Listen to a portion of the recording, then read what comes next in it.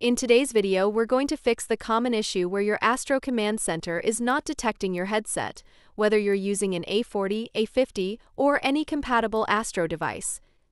Let's go through the top proven solutions step by step, starting with the most effective one. Do not use the Microsoft Store version of Astro Command Center. Instead, go to the official ASTRO website and download the MSI installer version directly.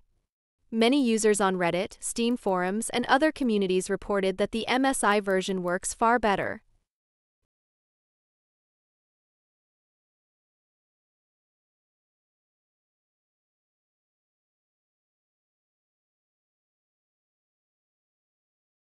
If you're using something like the A50 headset, make sure it's in PC mode, not Xbox or PlayStation mode. Look for a physical switch or mode button, usually on the base station or headset itself. If it's not set to PC mode, the Astro Command Center won't detect it. Make sure your Windows is fully updated and check for the latest USB drivers, audio drivers, and if possible, update your firmware using the Astro Command Center once it detects the device. This ensures full compatibility between your system and the Astro software.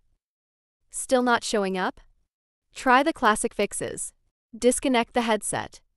Plug it back into a different USB port. Avoid USB hubs, plug directly into the PC. Restart the Astro Command Center after reconnecting. Look at your headset or base station.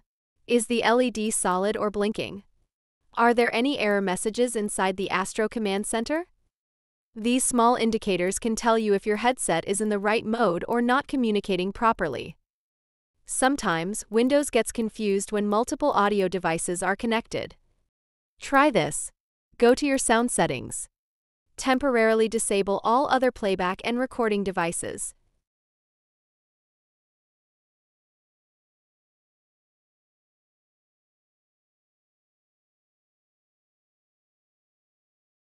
Then relaunch the Astro Command Center.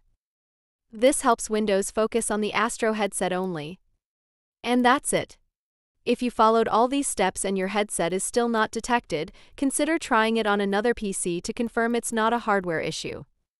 If this video helped you, don't forget to like, subscribe, and leave a comment below if you have questions or found another fix. Thanks for watching.